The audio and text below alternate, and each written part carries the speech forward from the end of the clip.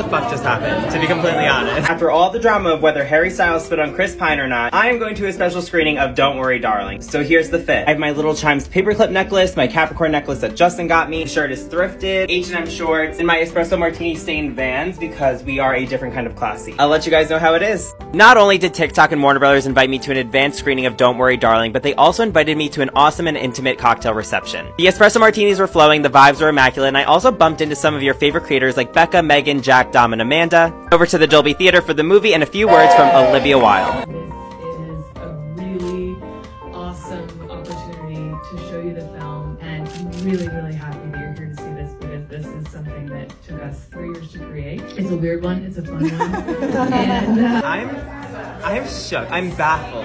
Whirlwind of emotions. I don't know what the fuck just happened, to be completely honest. I screamed, I grabbed. I gasped, I gagged, I was gooped. I Really really liked good. it.